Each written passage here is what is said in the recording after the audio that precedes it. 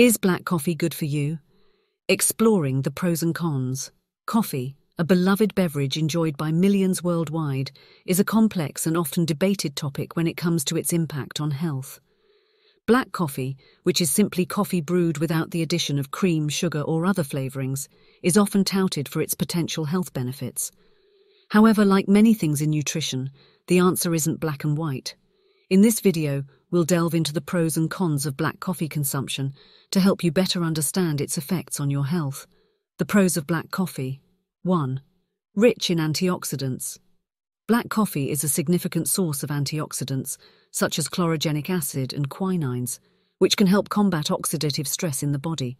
These compounds may reduce the risk of various chronic diseases. 2. Enhanced mental alertness. Caffeine, a natural stimulant found in coffee, can improve mental alertness, concentration, and cognitive function.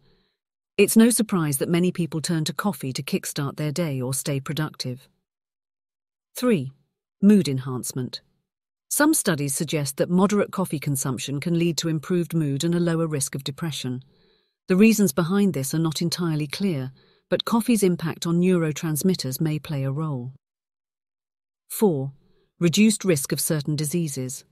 Coffee consumption has been linked to a decreased risk of various conditions, including type 2 diabetes, Parkinson's disease, and certain types of cancer, such as liver and colorectal cancer.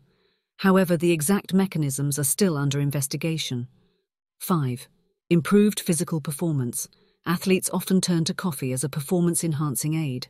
Caffeine can increase adrenaline levels and promote the breakdown of body fat for energy, improving endurance and strength during workouts. The cons of black coffee. 1. Caffeine sensitivity. Not everyone reacts to caffeine in the same way. Some individuals are more sensitive to its effects and may experience jitteriness, anxiety, or sleep disturbances, even with small amounts of caffeine. 2. Insomnia. Consuming coffee, especially in the afternoon or evening, can interfere with sleep patterns. It can lead to difficulty falling asleep and staying asleep, resulting in a poorer quality of rest. 3. Digestive issues.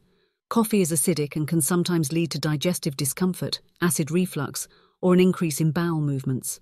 This may be particularly problematic for individuals with existing gastrointestinal issues. 4. Bone health. Excessive coffee consumption can lead to a reduction in calcium absorption, potentially affecting bone health. This is more concerning for individuals with lower calcium intake in their diets. 5. Heart health. While moderate coffee consumption is generally considered safe, excessive intake can lead to an increased heart rate, high blood pressure, and potential cardiovascular concerns in certain individuals. 6. Pregnancy. Pregnant women are often advised to limit their caffeine intake. High levels of caffeine during pregnancy can pose risks to the developing fetus, including low birth weight and preterm birth. 7. Addiction and tolerance. Regular coffee drinkers may develop a tolerance to caffeine, requiring more coffee to achieve the same effects. Sudden cessation can lead to withdrawal symptoms, such as headaches and irritability. Conclusion. In the black coffee good for you debate, the answer largely depends on your individual circumstances and tolerance levels. Moderation is key. For most people, 3-4 cups of black coffee per day is generally considered safe and can provide potential health benefits without significant risks. The pros of black coffee, such as its antioxidant content and potential mood-enhancing properties, make it an appealing choice for many. However, the cons, including caffeine sensitivity, digestive issues, and the potential for sleep disturbances, warrant careful consideration. If you have specific health concerns or questions about how black coffee may impact your individual health, it's advisable to consult with a healthcare professional or registered dietitian. As with many aspects of nutrition, what's good for one person may not be suitable for another, so understanding your body and its reactions to coffee is essential in making an informed decision about its role in your life. Thanks for watching. If you enjoyed this video, please consider subscribing to my channel and leaving a comment with your thoughts.